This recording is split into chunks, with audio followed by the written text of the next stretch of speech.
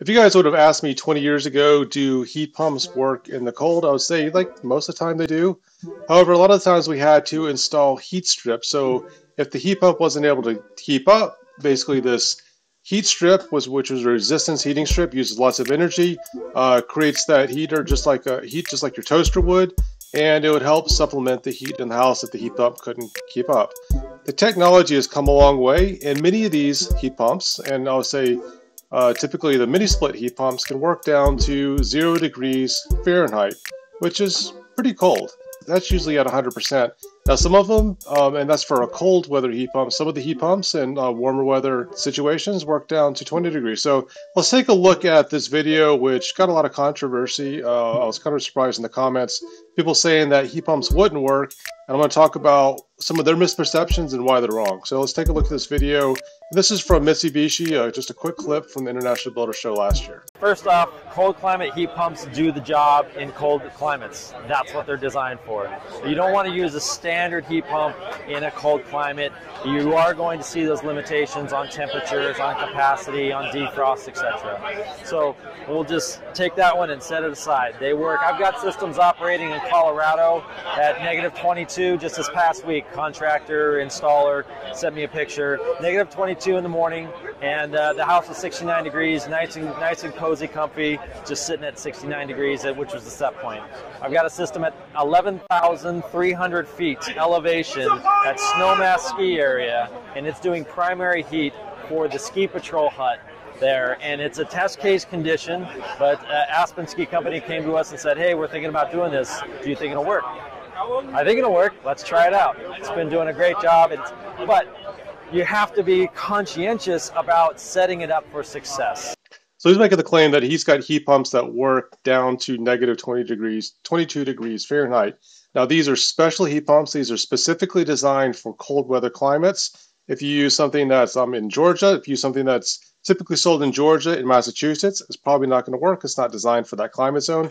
But if you use something in Massachusetts that's designed for Massachusetts, it's probably going to work fine, or Colorado, or wherever you have snow. All right, so let's look at some of the comments here and talk about what their concerns are with the heat pump. So they said heat pumps will absolutely fail in harsh cold weather. They don't stand a chance, unfortunately. Now let's talk about how they're right and also how they're wrong. So if you're looking at a heat pump that is not designed for cold weather, absolutely will fail. If you have a heat pump in Georgia, it will fail if you don't have enough insulation in the house, or if the heat pump is not able to keep up, or it's undersized. So the way to ensure that, first of all, any HVAC system that you have is going to work well, you need to make sure you have good insulation, proper air sealing, a tight building envelope. You're not going to lose as much heat through the building envelope, where it's going to want to go towards the outside, because heat always is going to travel through the surface, just going from a hot area to a cold area. It always travels in that direction. So if you're able to maintain that heat inside the house through a tight building envelope, good windows, good air sealing, it doesn't have to work as hard.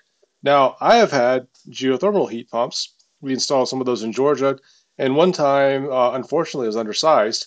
And what we had to do is go back and insulate properly. Once we insulated properly, the supplemental heat, the heat strip, did not kick on. It was able to work properly. So that comment is right. A heat pump will fail in harsh cold weather.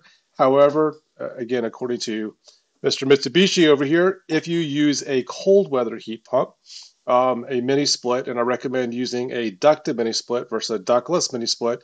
If you use a ducted mini split and you're able to circulate that air through the house, it is designed to work down to 0 degrees, and he said down to 22 degrees or -22 degrees Fahrenheit, which is pretty cold. We're never going to see that here in Georgia. You might see that in some of the northern states or Canada, but you're definitely not going to see that here. So let's also look at this other comment. I live in a gated community with roughly 800 houses. Every time it gets cold, people are complaining that their houses are cold, and it goes down to 40 to 40 and below. So 40 degrees and below is not really that cold. So if the thermostat says the house is 64, I'm trying to raise it 4 degrees. The heat pump will run for an hour, and the house will still be at 64. The flip side, it could be 105 outside. I have no problems keeping all my house ice cold. If the installers tell you the same thing, these are brand new houses, 2x6 construction, thicker insulation. My assumption is it wasn't designed correctly, and they probably didn't have the right specs. So Just because it has 2x6 insulation or 2x6 construction doesn't necessarily mean it has a good amount of air sealing. So let's talk about some of the things that could have happened with this. They either, one, they didn't do the proper manual J, manual D. So if it's running that long and you're not able to reach that set temperature fast enough, that means the system could be possibly undersized, not oversized. They may have underestimated the air sealing and the insulation. So when you're running a manual J, when they're doing these calculations on designing an HVAC system, there's a lot of assumptions that are made. They're not going to know exactly how the house is going to perform, unfortunately, until after the house is made. So you're going to say, hey, this house is kind of leaky, very leaky, not so leaky. So just because you have a lot of insulation doesn't mean the house is built very tight, and you can have a lot of heat loss that way. So in this circumstance, I'm going to say that they probably didn't specify the right equipment, or they could have undersized the equipment. Even with the heat pumps that we've installed, that sometimes had to have the supplemental heat kick on, and again, these are some of the older systems, they were still able to maintain temperature inside the house because we designed them properly. Now, again, the newer systems, you're not going to have this issue, and a lot of them, what they do is they're constantly running. So it's keeping that air circulation inside your house, filtering the air, and it's also making sure that the temperature is even throughout the whole house. So again, you want to start with the building envelope, make sure you have a good air seal, good insulation, good windows, and then design the HVAC system to match that. You have to know how the house is going to perform before you design that HVAC system. A lot of builders don't really know how their houses are going to perform until after they build them, or until somebody comes out with a blower door or duct blaster test and says, hey, you failed, you're this much ACH 50. They don't even know what ACH 50 is half the time. So if a builder's saying, hey, I'm typically at 1 ACH 50 or less, that's pretty good. You can go back to your HVAC designer and say, hey, this is how we're going to design this house. If they think they're going to have, if they've never tested a house, they say, oh, I could definitely do 1 or less, and they've never gone through that process, they probably can't get to 1 unless they have some coaching. So as an HVAC designer, I would make sure that I know what the builder can do.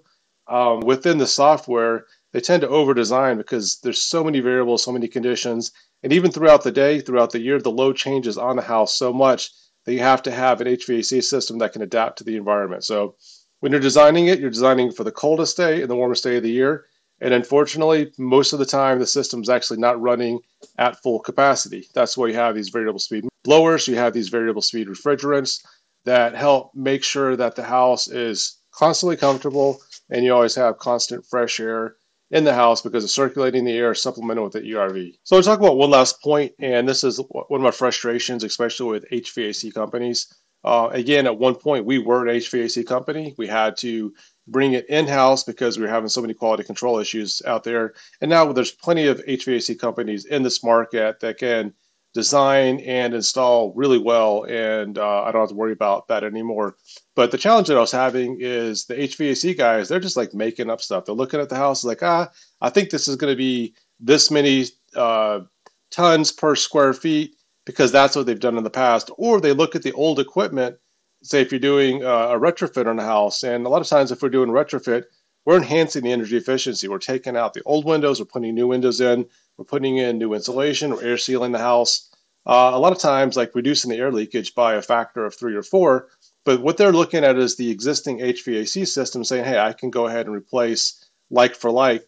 Unfortunately, in that case, they're oversizing the HVAC system. It's going to short cycle. It's not going to pull the humidity out properly. And you have to definitely have a supplemental dehumidifier, especially in areas where we're going to have too much humidity.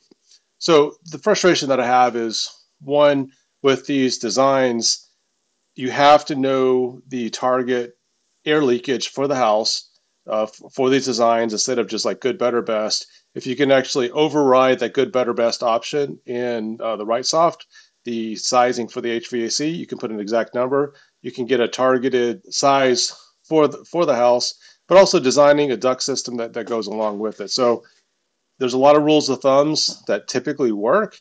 However, if you're building a super loose house or if you're building a super tight house, a lot of those rules of thumbs go out the window, just like your energy, if you're not designing these things properly. So my recommendation is to, especially if you're going to do a retrofit on a house, do the test on the house, kind of see where the problems are. with the test, you're going to see like where the issues are in the house and where you're going to be able to fix them. So if you're getting a blower door to say, hey, this house is really leaky, they're going to oversize the system, you're putting an expensive system in, that price per ton is pretty high. So what you can do, make the house more energy efficient. You can bring that HVAC cost down. That's going to bring in less ductwork, less equipment, and your energy bill is going to be a lot less. So two things with that, your upfront cost for the HVAC is going to be less, and also your energy bill. So I really wish HVAC guys and contractors work together.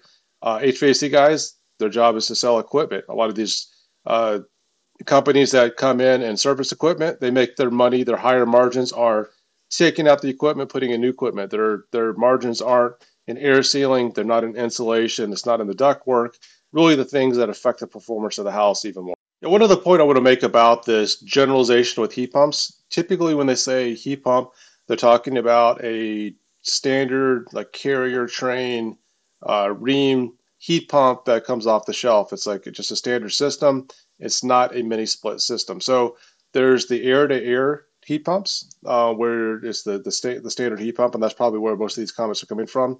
You have the mini split systems where you've got the variable speed refrigerant, a ground source heat pump, where it's also called geothermal, where you're basically taking that energy out of the ground during the wintertime. You're taking the heat from the ground and you're dumping the heat out of the house back into the ground in the summertime, kind of creating this battery effect.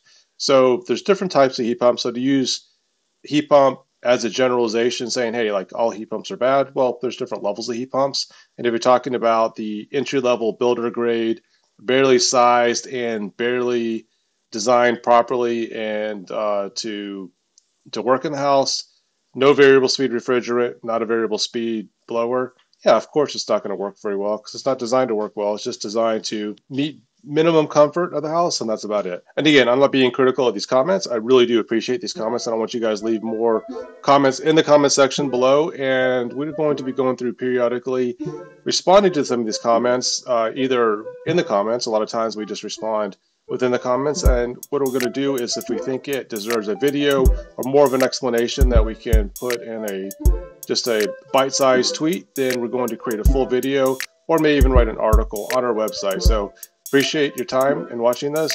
Make sure you subscribe and also sign up for our newsletter so you can get monthly updates on all the new content that we're creating.